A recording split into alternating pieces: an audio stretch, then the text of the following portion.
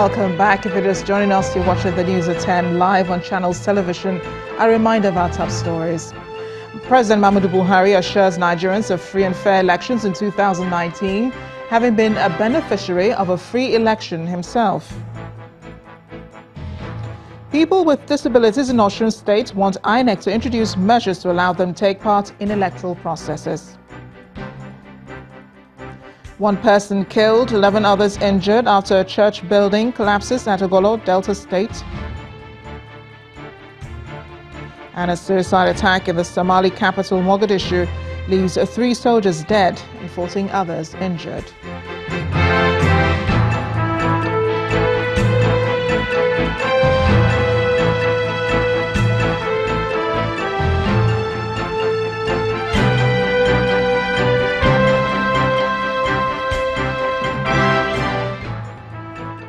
ChannelsTV.com has more information for you, and on youtube.com/channels where you can watch our videos. You can also watch us on your mobile device via your browser, or download the Channels TV app for Android, iOS and Windows devices from their respective stores. Besides giving you access to news updates on the go, the Channels TV and Channels 24 app have an eyewitness feature that you can use to share pictures, videos or news of happenings around you. Just install the app, then tap and swipe to reveal the menu and follow the instructions. Let's take a look at some of the pictures that you sent in. We begin with this image of the Mayfair-Lagere Road in Ile-Ife, Osun State, showing this bad portion of the road. Eyewitness reporter says that this section of the road brings hardship on motorists and residents. He wants the state government to look in their direction and help. Still on infrastructures, this image from Mbade community at Buruku local government area of Benue State. Our eyewitness reporter is raising concern over the state of the road, which is being washed away by a gully. He says the road can become a death trap over time if it's not quickly checked. A final image is from Owerri, the Imo State capital. We see this heap of refuse along Douglas Road. Eyewitness reporter says this dump site is an eyesore, as you can see, and that is aside from the health implication on residents and passers-by. She wants the refuse cleared. Thank you for sending in those pictures, and no doubt you too can become an eyewitness for Channels Television. Governors of the southeast states are calling on the federal government to urgently intervene on the runway and tarmac of the Akanu Ibiam International Airport in Enugu. Speaking on behalf of the governors after a regional forum in Enugu State, the Ebonyi State Governor, Dave Umahi, called for the cargo section of the airport to be reactivated. The leaders also discussed the need for better integration and development in the region. The forum appreciated the federal government for the intervention of the Akanu Ibiam International Airport in Enugu. But however, draws its attention to the deplorable state of the runway lights and the tarmac, and call on the Honorable Minister of State for Aviation to visit the airport for an urgent assessment and urgent intervention. We are aware that the contract was given to a company that resurfaced some sections of the tarmac, but we don't know whether the tarmac is worst on such completion of the sections. So our demand is that the minister should come with experts to look at it. Also, there is runway light recently installed, but it's as good as nothing because the brightness is not there at all. And then you have a case where an international airport, no flight can land from 6:30. That's not acceptable. There is also one building that is in front of the airport that was destroyed, maybe by thunderstorm. They wouldn't take the federal government 10-15 million to fix it. It's an eyesore. So we request that the Honorable Minister of State for Aviation should please, as a matter of urgency and for the sake of the lives of our people, and of course other Nigerians, do immediate intervention by visiting and direct the contractors to come and do the right thing.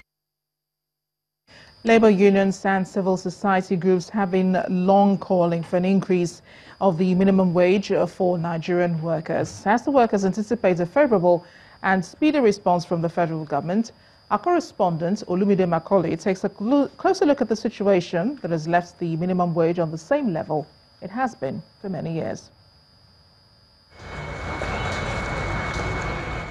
The issue of the minimum wage is what all civil servants are looking up to. The government has promised us that the minimum wage will be increased. So we are waiting for in the new year, maybe the first quarter of this new year, they can start implementing the new minimum wage. That was in 2017, and the workers are still waiting. As the new minimum wage remains an imaginary one until the tripartite committee set up by the President Muhammadu Buhari to review the minimum wage fulfills its mandate. My hope is that the outcome of the deliberations of the committee would be consensual and generally acceptable. We have already started sitting, and we believe that within the next 2 to 3 quarters, we should be able to conclude and make our recommendations known to Mr. President. But that was some quarters ago.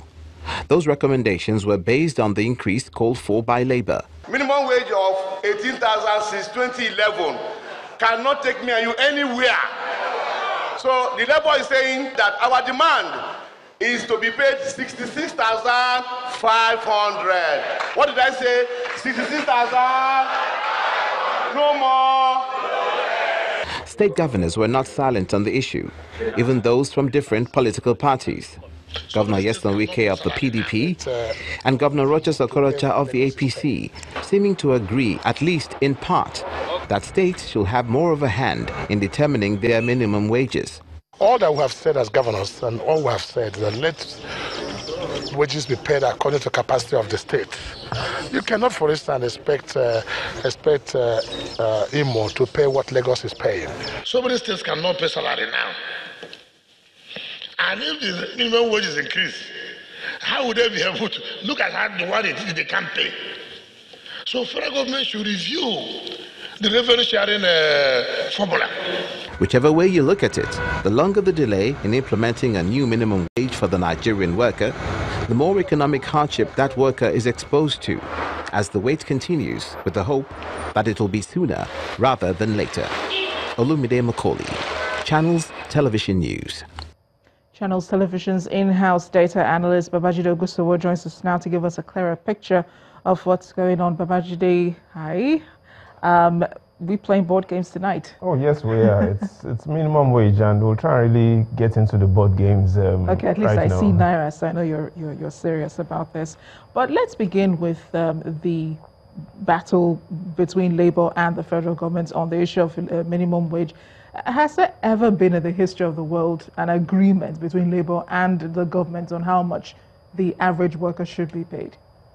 No, people want more. Some people want to even live forever.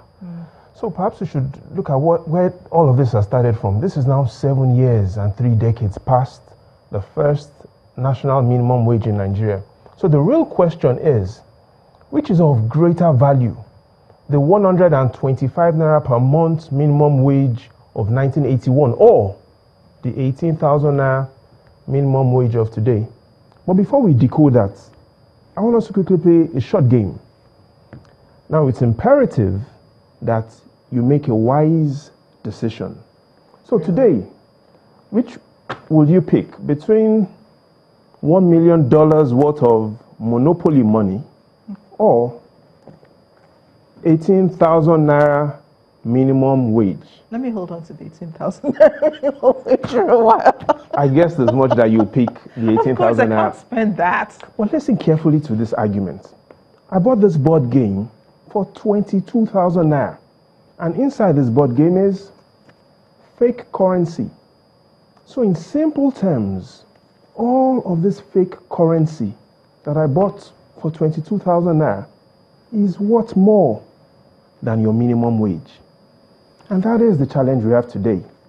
Fake monopoly money is worth more than the minimum wage. And so, yes, there's a right agitation for an increment in minimum wage. But the challenge is inflation.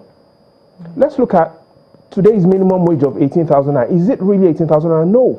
And that's because inflation, from March 2011, when President Jonathan signed the minimum wage, inflation is risen by 60%. So in real terms, today's minimum wage is only 7,500 naira. That is the challenge, Amara. That doesn't sound pleasant. But is there a consensus among economists on the positive effects of a higher minimum wage? The argument continues. There are some that argue that there are advantages of a minimum wage, and some say no, we shouldn't have a minimum wage. So let's look at the top three arguments of both sides. First, those that say there should be a minimum wage. Three arguments. They say that there's no Nigerian worker today who is earning a minimum wage that can afford to pay for rent in any part of Nigeria, that can afford to pay for a two-bedroom apartment. True. So there's a need for a minimum wage. The second argument is today's minimum wage is leading to maximum suffering. How so? Because workers can't live on their minimum wage.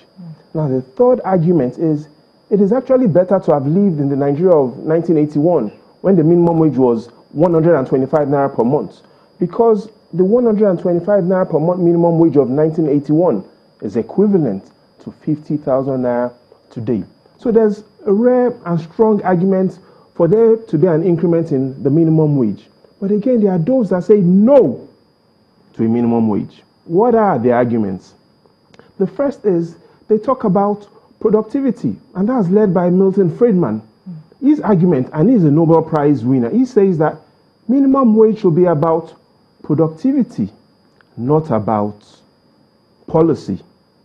So he has a strong argument. The second argument is they say, which is the evidence from the National Bureau of Statistics, that 2 out of 3 workers in Nigeria today, full-time workers, are self-employed. So in reality, the minimum wage applies to very few people, especially if you look at the third argument.